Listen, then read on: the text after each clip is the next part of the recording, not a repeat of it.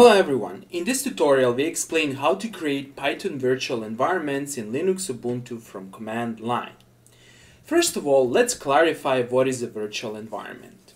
Let's start with an environment. An environment in Python is the context in which a Python program runs that consists of an interpreter and any number of installed packages. Then, a virtual environment is a Python built-in way to create an environment. A virtual environment creates a folder that contains a copy or symlink to a specific interpreter. When you install packages into a virtual environment, it will end up in this new folder, and in that way it will be isolated from other packages used by other workspaces or other environments. In every virtual environment, we can actually install a set of packages with specific versions. This is very important. Packages installed in one virtual environment will not be seen by another virtual environment or the global Python environment that is run directly from the command prompt. In this way, we can avoid issues with different versions of packages, since some old programs might not be compatible with newer packages. Okay, so let's start with coding and with explanation.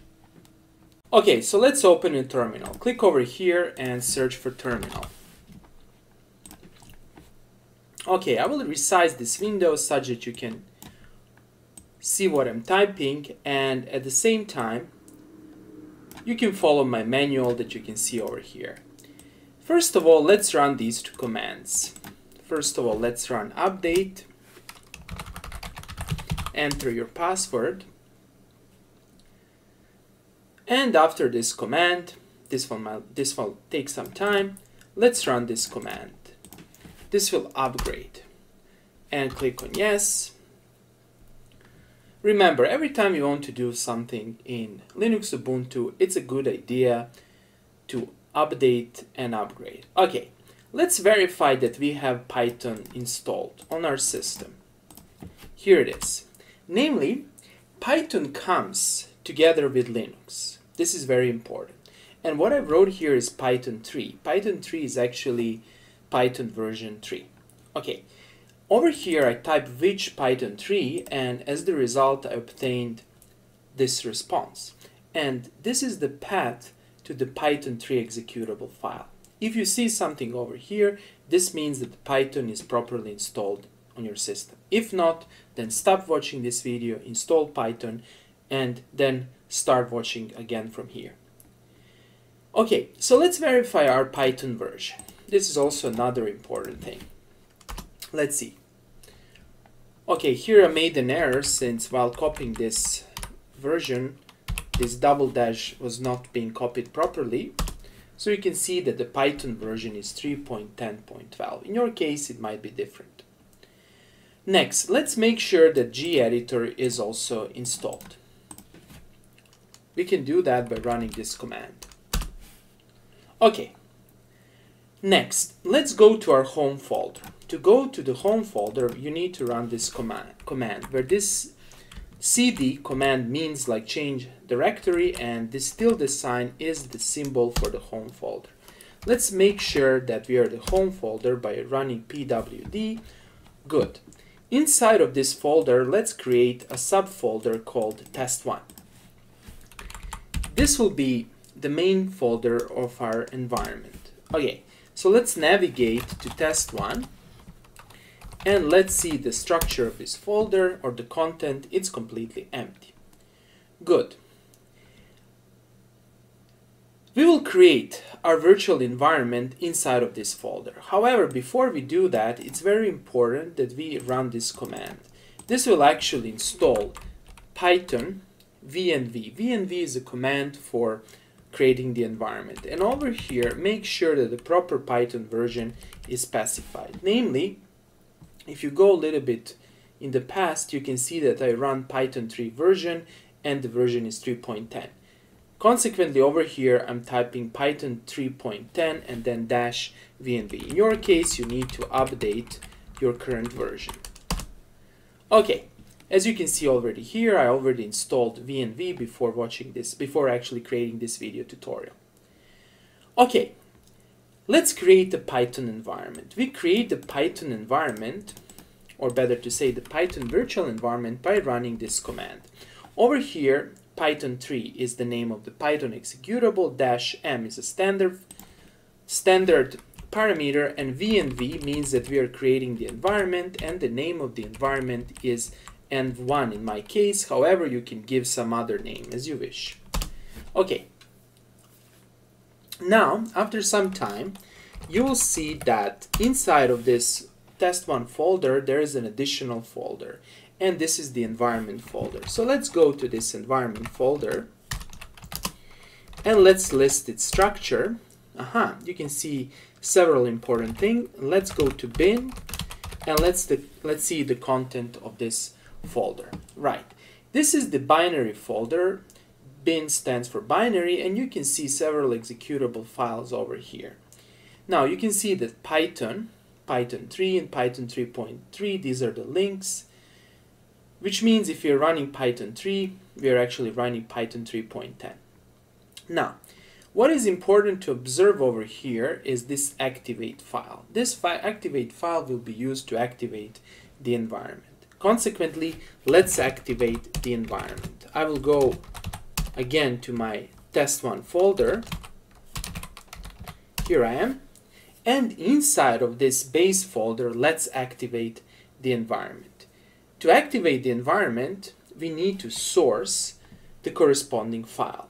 So what is the corresponding file? The corresponding file is this activate file. And we need to specify over here the relative path to that file. That is, we need to type source, then environment1 is the main folder of our environment, then we have binary folder, and then we have the file name activate. And once I execute this file, watch over here and you will see a change. Here's the change. If you see this in parentheses, this means that you have properly activated your environment, and currently every package that you install in this environment will be seen only from this environment, and it will not be seen from the global environment. Okay, next, let's create a simple file. How to do that? But before we do that, let's again run which Python 3.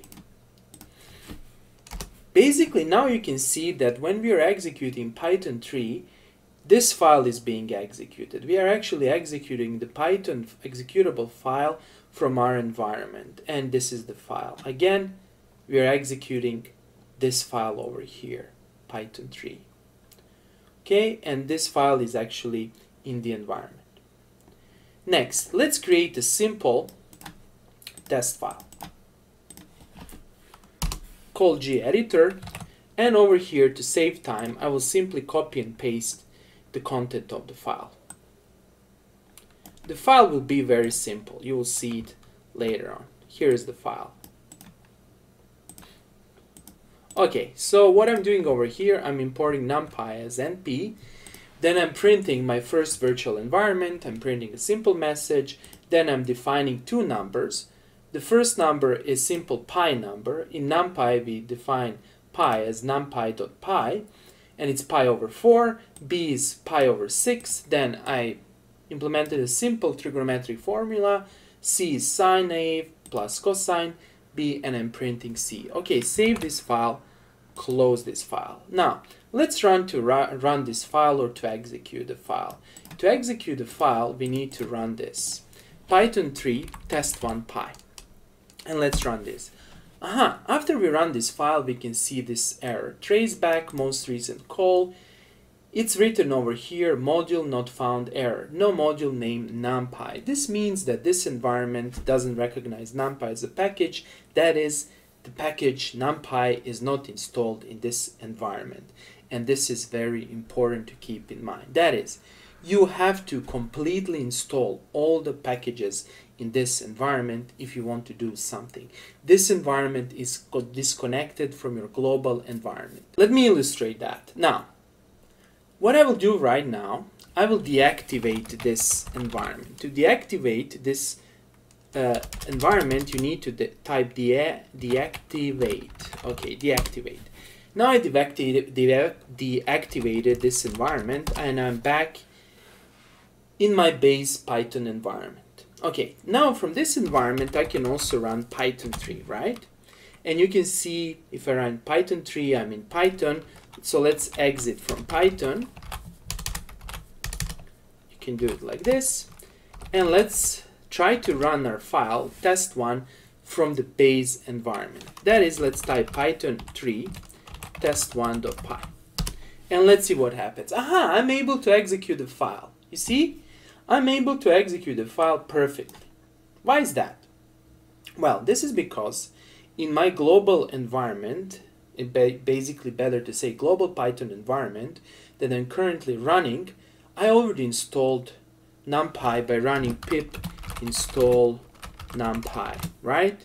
And I installed NumPy, so I'm able to use that package in the global environment. However, in my environment 1, I didn't install that package, so I'm not able to use NumPy. Okay, now let's go back to our package, better to say to our environment. That is, let's source this file to activate our environment. Okay, now let's learn how to install NumPy package inside of this environment. To install the package, let's first do this: pip install u pip dash capital U pip. Okay, and then let's install NumPy. You simply install NumPy by running pip install NumPy, and here it is. That's it. Simple as that. Now let's try to run our file. Here we need to use Python 3. So let's run. And here it is. We are able to execute this file from our environment. And this is very important. This is because we already installed NumPy inside of this environment. Now, let's list all the packages that are currently installed in this environment. We can do that by typing pip list. And you can see very interesting things. We only have NumPy, pip, and setup tools. This is because we installed NumPy, we installed pip, and this is the standard one, setup tools. And that's it. And you can see the current NumPy version. Okay, next, to deactivate the environment, we simply can write deactivate, and that's it. Now, the last thing that you need to learn is how to erase the environment. To erase the environment, you can simply type rm-r, where -r is a parameter for recursive erase, and you type the name of the environment folder. So what will happen over here? Python, or better to say Linux, will go recursively through the content of this folder, and in every subfolder it will erase all the files and all the subfolders recursively. So let's run this, and let's see now our environment doesn't exist. Then let's go one step back, let's go to our home folder, and let's finally erase test1 to clean everything. Okay, that's it. Okay guys, that's all for today. Thanks for watching.